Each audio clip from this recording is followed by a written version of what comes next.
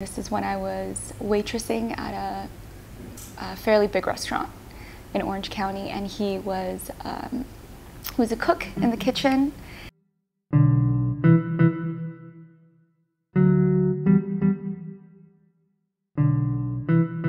I think he asked me to watch a movie one day or something while I was picking up materials downstairs. It was all very romanticized at the time. We were both broke. When we first moved out to Long Beach, I actually filed for unemployment, and we got food stamps and stuff. We didn't even have a refrigerator to begin with, so we had to go grocery shopping for every single meal. And it doesn't seem that hard, but it is, and it takes a lot of time out of your day. I would say that it started going downhill when he was unemployed, because he started drinking heavily. I would give him money, so that he could buy lunch during the day while I was at work. Instead, he would go drinking with his friends. It got really, really, really bad on Thanksgiving. In the middle of the day, he texts me a photo, and it is a photo of him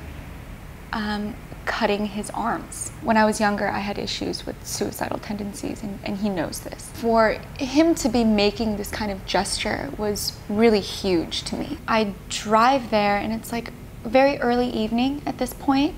I took his pocket knife and I cut my arm. And it's still, the scar is still there because it was deep. We kind of have a heart-to-heart after that.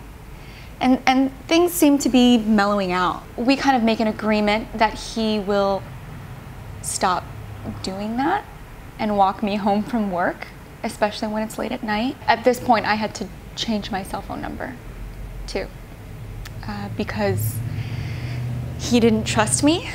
So I deleted my Facebook, changed my phone number. I would give in to him a lot because he was my whole world at that point, and I was trying to make him happy. I had gotten off of work and closed up the restaurant, and it was maybe 10 or 11 o'clock, and I was still in a really pissy mood because I was going home to my pissy boyfriend. And so I had my headphones in, and they were just blasting music. Someone grabs me. I'm kind of I'm already angry, at my relationship and my life. He was give me everything you have. And I was the fuck? I was get your fucking hands off me. And he punches me a few times, especially the top of the head. And I'm not letting go. And I think he realizes that I'm screaming now. A small group of guys starts running down the street. So he books it. They're do you want to file a police report? I'll make the call. What do you need? Where do you live?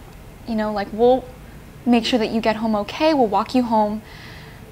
And the first thing that pops into my mind is that me arriving at my apartment where my boyfriend is with 3 guys that he doesn't know would just set him off.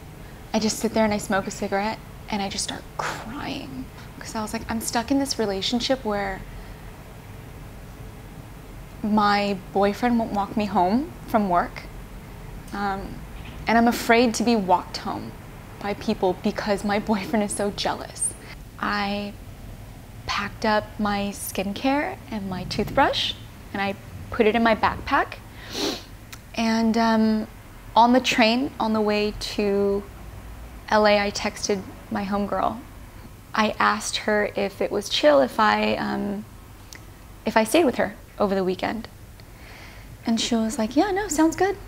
We went shopping, because I didn't bring any extra clothes. And at that point, my homegirl is why don't you just move in with me? And this is literally a 420 square foot studio. No, I can't do that. This is your space. And she was look at me. I'm a fucking wreck. And I was oh, okay. I think we both need this then. I go back to Long Beach. I sneak in, grab a bunch of my stuff, and I move in. I mean, even then it was really cramped, but it was freeing too, to be away from him. I mean, that was kind of it. And what's crazy is that